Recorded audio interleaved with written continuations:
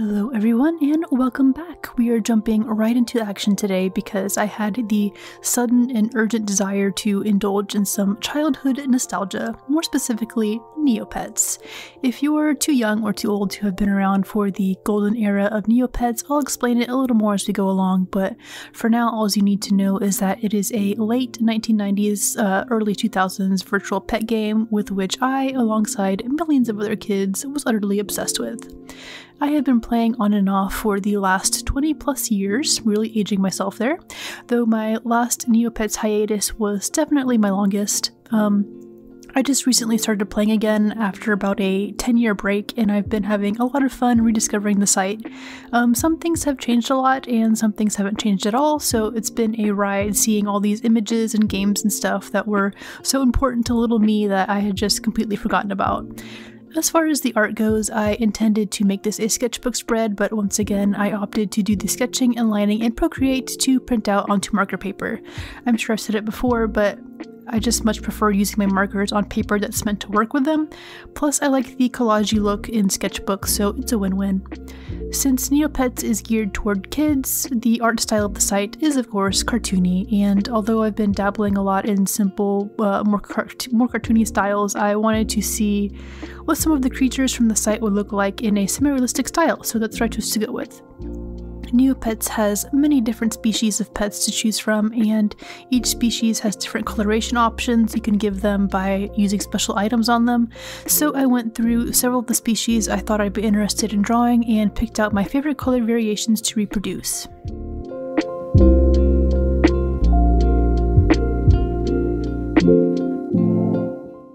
I didn't have exact matches for some of the colors of the pets, but I think I managed to make do with a little bit of layering of different colored markers. Lately I've been making an effort to decide on the colors I want to use before I sit down to use my markers. This has helped me a lot as far as not getting overwhelmed with desk clutter or choice paralysis as I'm working, and has just overall made everything speedier and less stressful for me. So the first Neopet I picked out is called a loop. Base loops aren't this scruffy. This is actually one of the various skins you can get on them, which is a prehistoric look known as the Tyranian coloration. I've been a dog person my entire life, so the canine type Neopets have always been my favorites, with the loop being the best among them in my humble opinion. I've lost access to the very first account I created, but I'm pretty sure I had a blue loop as one of my first pets on the site. My current account, which I've had since I was a teenager, is also home to a Tyranian loop of my very own, which is why I wanted to draw this particular version of them. I have really bad memory when it comes to my childhood. I think I remember the things that I liked, like Neopets and Digimon and Beanie Babies, more than like actual events that happened. I guess that's because the pop culture stuff that was around then still gets brought up on the internet while the personal experiences just slowly fade away, but all that is to say that getting back into Neopets got me thinking about what my early artistic influences were. Neopets was definitely one of them, right up there with Digimon, so it was really fun to draw these guys and just think about how far I've come over the years from those little kid doodles. I don't consider myself a great artist. If anyone were to ask what my skill level is, I think the only answer I could give is that I'm just a hobbyist. I'm not actively trying to improve or anything, it's just something I do for fun, but even then, if little me could see how I draw now, I know she would just be floored, and she'd also be so smug about how many of my childhood interests I've held on to in spite of being told for the better part of my life that I grew out of them. So yeah, whoever told me I wouldn't like stupid virtual pets in anime once I was grown up, guess what? I'm still a freaking weeb. I sure showed them.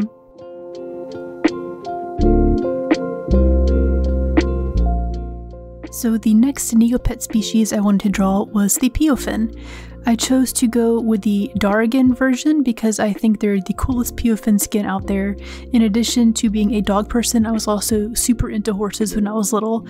I later went on to move out to the countryside with my parents and own more than my fair share of horses, so needless to say, horse-type Neopets were pretty high up on my fave scale back in the day too. I don't draw horses very often these days, so it was a little rough starting out. Luckily, I have a crap ton of reference photos I've taken, so it wasn't hard to to pull up some guidance. Even so, this one came out slightly more stylized than the others just because I'm not as brushed up on horse anatomy to make them more realistic, if that makes any sense. It was still super fun to draw, and I'd love to give PeoFence another go in the near future. Since I've gotten back into the site, it's become pretty obvious that the economy there has changed a lot since I played back when I was a kid. The site's currency is a lot easier to get, and some of the things that used to be out of reach back then are laughably easy to obtain now.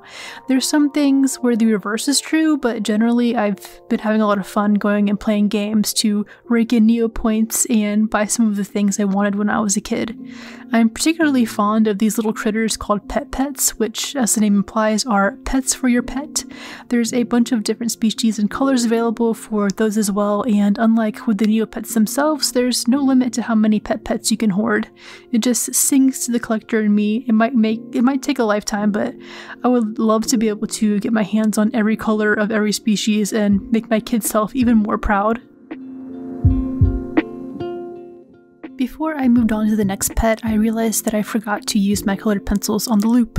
I went to add a little bit of shading with my colored pencils, and in the process realized that I wasn't really feeling it. So I just slapped a little bit throughout the rest of the loop so that there wasn't this one random spot of colored pencil, and I left it at that. For the next Neopet, I chose to tackle the Aisha. Unlike the previous two, I actually did not like the Aisha at all when I was little. They didn't grow on me until recently, and now I think they're adorable. They are little alien critters, and I'm not sure how other people view them, but I interpret them as being very cat-like. The site version of the Aisha shows them as not having any toes, but I thought that would look really weird in my style, so I exercised some artistic liberty and added some in. You can probably tell that I based my Aisha off of Sphinx cats, as most of the site art gives the impression that Aishas don't have fur, though since I drew this, I have come across at least one image that suggests they have some. Aishas normally have a collar with the letter A attached to it, but I completely forgot about this for this doodle. I'm also not 100% sure if they have eyes, since all the site art I can remember has their lids closed. I think I might have seen some customizations people have done to their Aishas where they've added eyes, but I don't know if that's an accessory or actual eyes. Anyways, I decided to go with the basic blue color that Aishas come in. Even though it's not particularly eye-catching, it's one of my favorite looks on them. I'm not sure if I ever had a pet Aisha when I was little, but I recently got my hands on one on my current account, and I just love her. I can't wait to give her a fancy skin and some snazzy customizations. If I do more Neopets fan art in the future, which I'm sure I will, I would like to try doing another version of a semi-realistic Aisha and try to push the alien aspect even farther into something really weird. This little fluff ball thing isn't a Neopet, it's actually a pet called a Meekins. I just added it in as a space filler. I couldn't fit a full-size pet in there, so I just decided to do a pet. It was easy to draw and cute, so yeah, that's all I really have to say about that.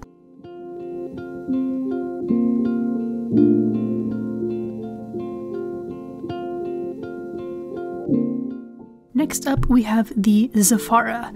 This is another one I was really fond of as a kid, and though I don't own one now, I would love to get one in the pastel skin that I picked out for this doodle. Drawing the Zafara was a little weird because unlike the other pets in this spread so far, it isn't really based off of one particular real-world animal. I think there's definitely some kangaroo in there, but other than that, I just don't know. So I made my version with a little bit of weasel and feline influence, and I think it came out pretty darn cute. Either way, they look like they're some mischievous little guys, and I love them so much.